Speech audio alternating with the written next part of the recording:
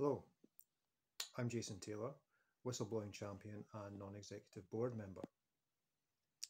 I thought as part of Speak Up Week 2023, I take the opportunity to explain a little about my role as whistleblowing champion. The role is predominantly an assurance one.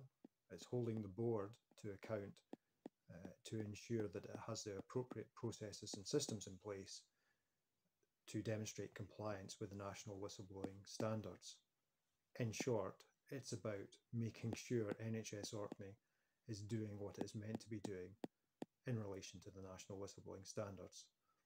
I'm pleased to report that the board does have those systems and processes in place, and they have been used successfully.